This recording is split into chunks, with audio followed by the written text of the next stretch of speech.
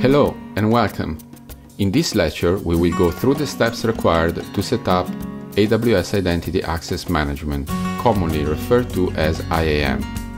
First, make sure you are logged in the AWS console and you are looking at the AWS dashboard page with a list of all services.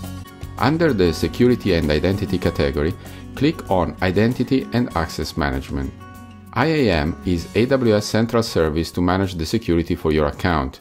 It allows you to set up users, groups, roles, multi-factor authentication, commonly referred to as MFA, access and password policies, and so on. You will see a number of statuses. The first one, delete your root access key, has got the green checkbox next to it, meaning that Amazon has done this for you. All other statuses show an orange warning sign, meaning that some setup is required to make them green. Although MFA is not required to operate with AWS, I strongly recommend setting it up. If you decide to do so, click on the Activate MFA on your root account drop-down. MFA stands for Multi-Factor Authentication, and it represents an additional security layer to protect your account from untrusted access. The way it works is as follows. If you activate MFA, when you log into the AWS console, Amazon will ask you to enter an auto-generated numeric code in addition to your password. This can either be generated from your phone via a dedicated app or through a hardware token provider. This option is generally used in large organizations. Unless you have access to a hardware token provider, it's likely you will need a mobile app.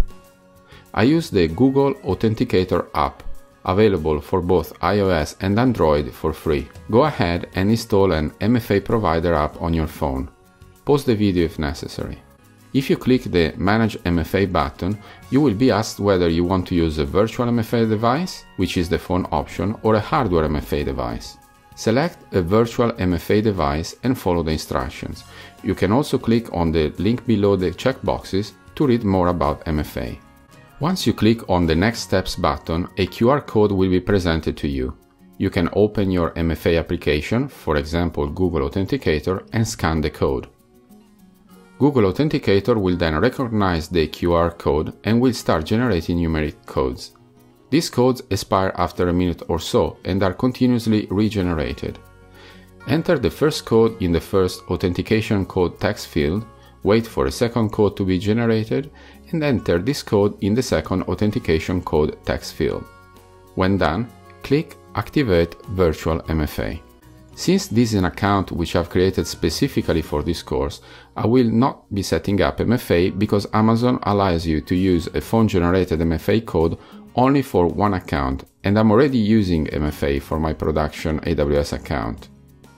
However, if this is your first account or if you haven't set up MFA for one of your existing accounts, I strongly recommend activating it. You don't want anyone other than you to access your account. There are hackers out there who are ready to use your account for all sorts of purposes, from coining bitcoins to start their own servers and use them as proxies for all sorts of activities and so on. If this happens, the bill at the end of the month will be very expensive. Once you complete this step and go back to the IAM dashboard, the checkbox should be green. Next, you got the option to set up a user. This is also a strongly recommended option. The credentials you used to create the AWS account in the previous lecture are known as the root account, which can do anything on AWS. The idea with this step is to create users with limited access. If you do so, even if someone was able to gain access to the user's account, the damage they could do is limited. For instance, we can create a DevOps Buddy user. To do this, from the IAM dashboard, click on the Create Individual IAM Users drop-down, and then on the Manage Users button. Once you choose this option, click on the Create New Users button, and then enter DevOps Buddy in the first text field. When done, click the Create button at the bottom right of your screen. If you want to access the AWS console with these users' credentials, you will need to specify a password. We will not need this functionality for this course because we will be using the AWS Java SDK to interact with Amazon Web Services. However, if you want to set up a password, from the Users menu, you can select the user, and from the User's Actions drop-down button, you can select Manage Password. Now, please listen carefully to what I am about to say. Amazon will give you the option to view and download the user's credentials only once.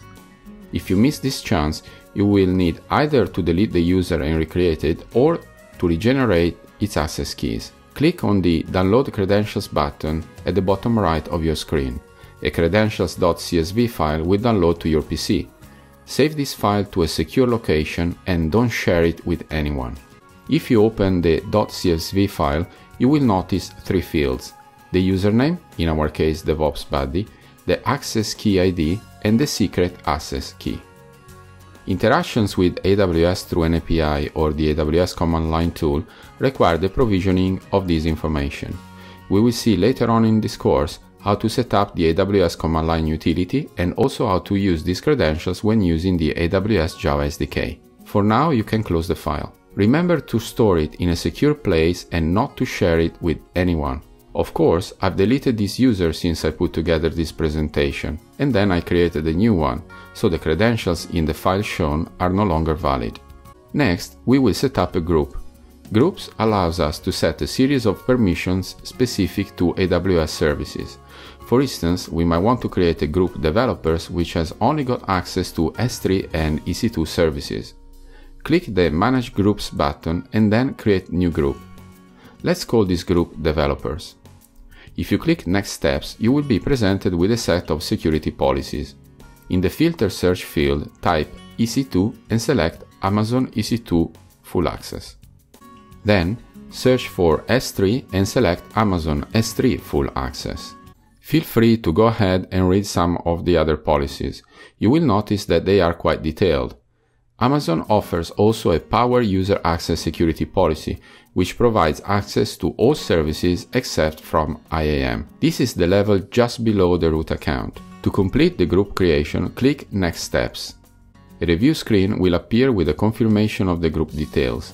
These are stored in an Amazon resource name, normally referred to as ARN. Finally, click on the Create Group button. Now, select the Developers group and from the group action, select Add Users to Group. Then select DevOps Buddy and click the Add Users button. Finally, you can apply an IAM password policy for your users. From the IAM dashboard, select the drop-down for Apply an IAM password policy status and choose Manage Password Policy. Here, you can specify all sorts of options, such as the password length, whether it requires upper and lower cases, numbers, whether the password should expire, and so on. Go ahead and define your password policy. I will choose a password policy which is minimum 8 characters long. It has a mixture of lower and uppercase characters as well as digits in it. When done, click the Apply Password Policy button. At this point, all checkboxes should be green, with the exception of MFA if you haven't opted for it. Congratulations! In this lecture, you have set up the Identity Access Management for your account. In doing so, you have learned how to set up multi-factor authentication, you have created a user and a group, you have selected the services that the group has access to, you have associated a user with the group, and finally, you have defined an IAM password policy for your account. I hope you found this lecture useful. Thank you for your time, and I see you in the next lecture.